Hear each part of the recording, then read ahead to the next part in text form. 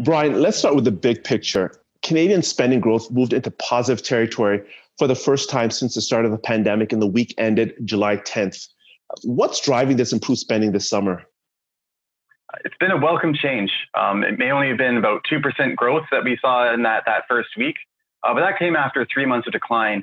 And when you look at those declines and what drove that, it's a similar story in terms of that rebound.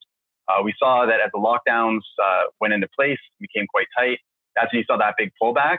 As those have begun to be lifted, as people have been able to go back to the shops, go back to a little bit of a normal routine, we've seen the spending patterns go with that. So I think that's really been the key here, is that people have had that confidence to go back out and sort of get back to normal.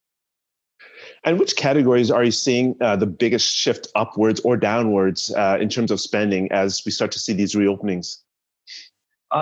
It's been a little bit again of that reverse. When we first saw the lockdowns, we saw the grocery stores, home improvement stores, really taking up a lot of that share, essentially essential kind of resources.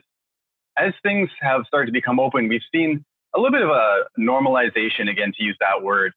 Some of the areas that weren't available, people now able to spend, we've seen those gain. Grocery store falling off a little bit. One I would point out is professional services, things like chiropractors, dentists, the like.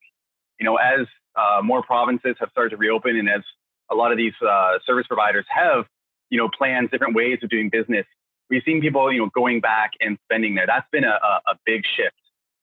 There's two interesting exceptions, I would say, across that. Even as we've seen things normalize, travel, maybe unsurprisingly, still very, very low, very little spending in that category.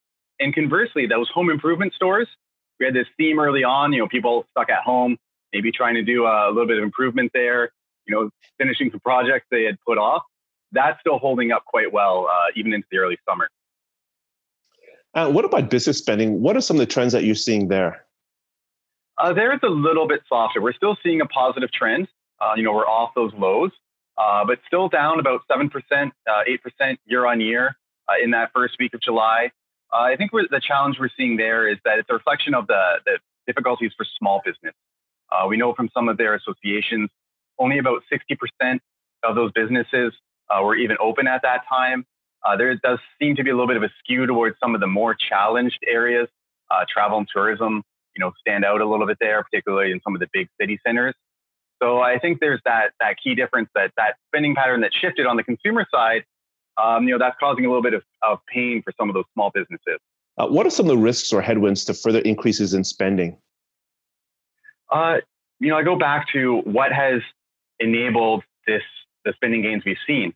It's, controlling the infection curve, that in turn, allowing governments to have confidence in reopening, and then having consumer confidence that people, feel comfortable going out, knowing that, obviously the risk is not gone, but we have some control there. It's not quite what it was. So as we've seen some of the cases rise back up, certainly the Western provinces stand out, Ontario as well. I think there's that risk there that, one, you could see the openings maybe delayed or slowed, the remaining openings. But even beyond that, I think it's that core question of, consumer confidence. Do people feel comfortable going out, even if the stores are open? And so you have that risk that, rising infections really put that at risk. And then, knock-on effects of things like, the job market, real estate, all those positive trends we've seen over the last month and a half. That's the risk that, a rise in infections really puts that in a pinch. Brian, so given everything that we know, what's the one thing that viewers should take away from the spending data? Well, I'm happy I'm able to share a little bit of positive news here, that we are seeing this encouraging trend.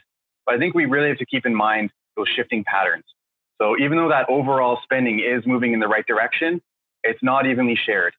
Some industries clearly gainers from these trends, others more challenged. I think that differentiation is really important to keep in mind, when you are looking at this data and looking at these trends. Brian, thank you very much for your insights. Thank you for having me.